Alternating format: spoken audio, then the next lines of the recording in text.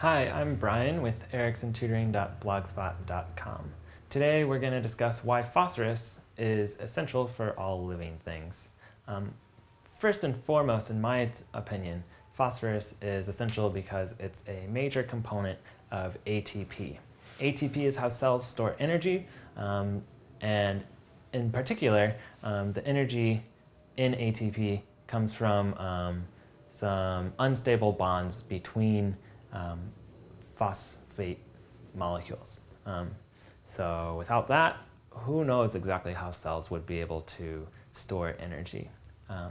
In addition, phosphorus is an essential component of DNA and RNA, and it also is a major component of phospholipids. Phospholipids form the cell membranes with their polar heads and nonpolar tails.